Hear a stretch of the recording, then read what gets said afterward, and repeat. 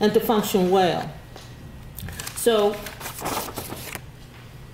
as a social worker, I'm guided by 6 core values, and those core values help me to engage both the practice part, which I had did for 35 years as a practitioner, but the other as a social work educator and helping students to see the responsibility toward the larger society. So those core values are service, social justice, dignity and worth of the person, the importance of human relationships, integrity and competence.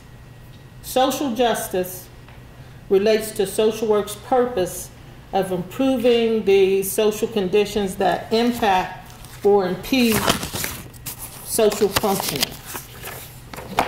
Now, in its simplest form, social justice deals with promoting a just society by challenging injustice and value diversity.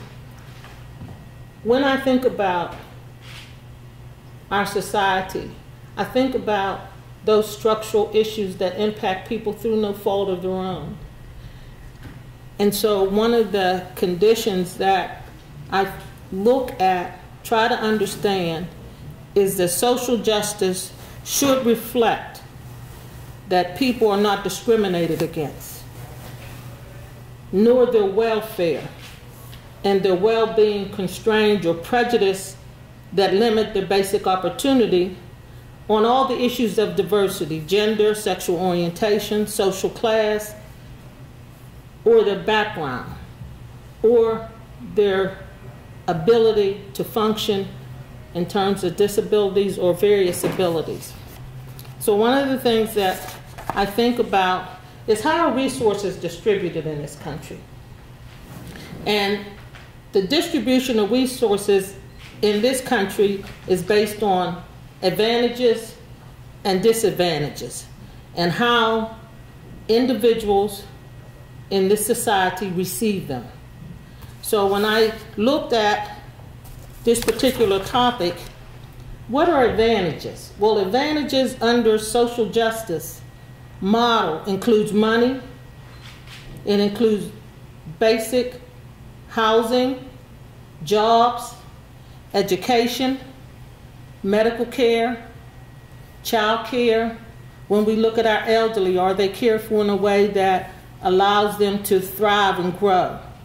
We look at personal security. How does housing impact urban, rural, and suburban communities? What is availability of transportation, both for recreation and employment? And then what is the opportunities that are extended to the citizens? And so whether we want to think about the unjust and just ways in which those resources are distributed, that gives rise to the disparities that emerge. And there's 2 categories I'd like to share with you that I believe social injustice emerge. One is treatment with people based on their demographics. And we know most of the isms: racism, sexism, ageism, and heterosexism. Those are just but a few. But in those categories emerges social injustice. The other has to deal with the government. Unequal government regulation involves laws that purposely or otherwise discriminate against a group from the same opportunities and resources based on differences that are unique to the group. So you think about same-sex marriage. It's taken us a long time to come to the realization to say that people can love and marry who they want. But all the course of that time, those individuals struggled. And so now we're at a point in our society where we still struggle with it. But that is a part when you look at the unequal government regulations. So what are the other kinds of unequal government regulations that impact the citizenry? So one is poverty. We have been fighting the war on poverty since the 1960s. We've had all kinds of programs to help young people get into college. We've had housing programs, we've had income maintenance programs, and yet we still find poverty as a key issue that the United States faces. The death penalty, we struggle with that. We look at the disproportionality of people of color incarcerated. What are the environmental rights? I lived in Homewood, and I happened to see a group of young people who were placing devices on the light poles. And I asked them, I said, what are you doing? They said, we're trying to measure the air quality in this community. We're trying to see if, in fact, it impacts asthma for kids. And so we talk about environmental rights. In some communities, every other lot is filled with inoperative kinds of experiences kids can use because they're weeds. In some communities, you see no barren houses, no broken houses down. People have access to grass and leisure time activities. And so the environmental rights is important. We saw it in Flint with the water. The other is access to health care. We in this country are still trying to struggle with universal health care, and we've come a long way with the Affordable Care Act, or as people commonly refer to it, Obamacare. We've come a long way, but we have not reached the level at which our citizens are healthier as a result of it. We talk about labor laws, and we've seen over the last several years an attempt to break the unions that have helped in many ways raise the income of people, and yet we still struggle with whether they're viable to help us. We look at civil rights, and in our civil rights, we've come a long way, but we often hear about the laws, police who protect and serve, and the violations that are accompanying many of our citizens. And finally, which is I think most significant, is access to education. Education has always been considered the great equalizer, that if you went and you did what you were supposed to do, you graduated high school, you went to college, that it would be okay. But that's not right for everyone. They follow the process, but they do not reap the same rewards. There are 4 areas in which I'd like to share with you the impact of one of our greatest travesties, and that's income inequality. In this country, poverty impacts disparities in education, disparities in health, and an example that I'll use is the infant mortality rates in this country. The other is disparity in food security. We often see on TV so many advertisements asking for us to donate money to food for people who are unable to have access to food in this country, in which we consider ourselves to be one of the wealthiest countries in the world. We still have kids to go to bed who are unable to eat, their families unable to provide for them. And finally, what has predominated most of the news is disparity in the criminal justice system and those impact. And as a result of that, we see Black Lives Matter as a social movement, looking at the disparities that result in poor and minority people's interface with the police department. I'd just like to give you a backdrop about American inequality in terms of wealth. In this country, the 30 richest Americans own as much as half of the U.S. population. So we have this small percentage of people where wealth is concentrated.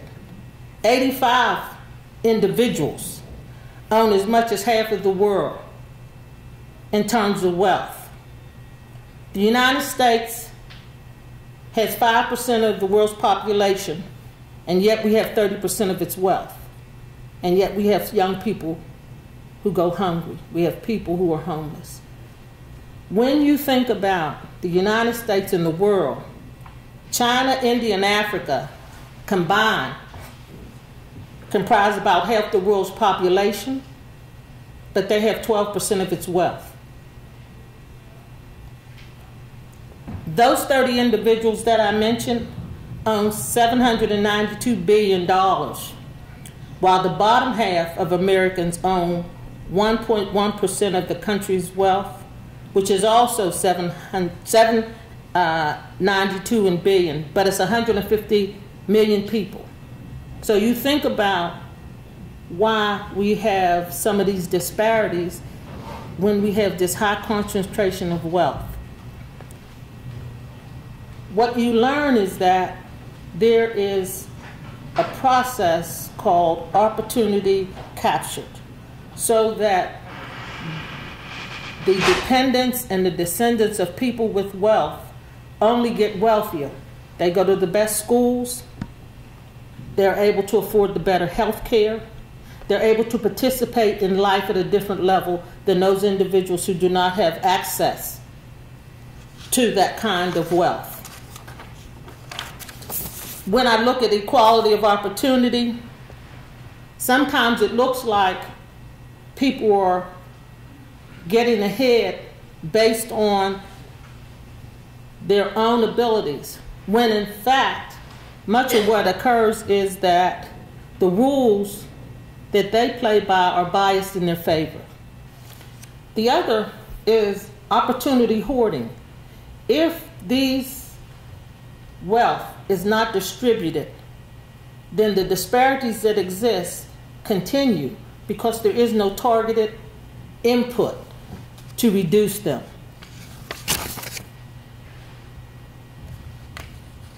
We are able to use terms that help divide us. And I'd like to think about, and have you think about two. One is race and one is ethnicity. Race is ascribed, and it's being used to identify people who have a shared genetic or biological or physical features. Whereas we say there's a white race, a black race, Asian race. Well, in fact, there's only one, and it's the human race. And we have socially constructed race as a way in which to divide people based on resources and location. So Maya Angelou has often said we are more alike than we are different. It is our ethnicity that makes us different. That is our common history amongst ethnic groups, their national origin, or even their language and their culture. So we are all one human race with many ethnicities that comprise us as a people. And so if we use these social construction of terms and concepts, they continue to divide us. They continue to provide the elites with ways to keep the other more numerical numbers in check. So I tell my students, if all the people who made $30,000 or less voted in one way, could we elect someone who would intervene? Well, the answer would be yes, because numerically there are more people in this country of lower income status than there are of higher. But the division amongst us is created and nurtured through many of the kinds of concepts that we talk about. So we talk about a low class, a middle class, an upper class. And people want to hold on to those categories because it provides some sense of comfort to them. Well, the disparities that I look at cross many of those barriers. And so when I look at disparities, and when I talk about disparities, I want you to think about how disparities denote an unjust and unfair system. All children are required to go to school at age 5.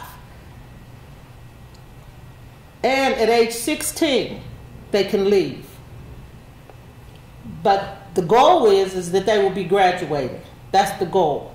But we have a system that each state is responsible for its own education system. So in Pennsylvania, Local school districts are funded by real estate taxes. And herein lies the problem in terms of access to educational opportunities. And I'll give the example most closest to us. Districts that have high socioeconomic tax base, Mill Creek, spend more per capita on their students than districts with low socioeconomic tax base. The Erie School District, and I'm sure you've each heard that the school district is in financial trouble and their resolution is to cut all sports, arts, and music to meet the deficit that has resulted from the budget shortfall.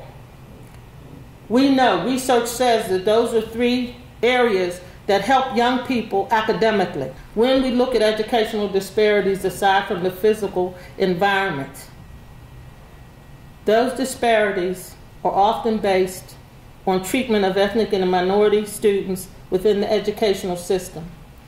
As Andrew said, I am the field coordinator for the social work program, and so I place students in the Erie school districts. And my social work students oftentimes are teamed with student teachers from various schools. And so in this particular instance, at Piper Burley, a young man, he was in the 5th grade and he was having some behavioral problems, and my student was working with him. And the student teacher told my social work student, "Oh, don't worry, in a few years he'll be in an orange jumpsuit." So that she had already given up on him. And I asked the student, I said, "Well, what did you say?" And in disbelief, she said, "I didn't know what to say." She said, I couldn't believe that she thought that of him. And so the incidents that we talked about, teacher bias, that can occur. And even though we try to provide exposure, there are implicit and explicit materials on the social media, on TV, books. And the books weren't the same books that I had in school. So when I returned to high school, I asked my teacher, I said, "Why do they have different books than what I have?" And she said, "Oh no, that couldn't be." I said, "Yes." And I then told her that when I opened the book up, the book was 2 years advanced from the grade book that I had in school. So already, they were being exposed to materials that I was not. Fast forward 30 years, and I have kids in high school at Westinghouse. My daughter goes to visit, same program, and she comes back and she says, "How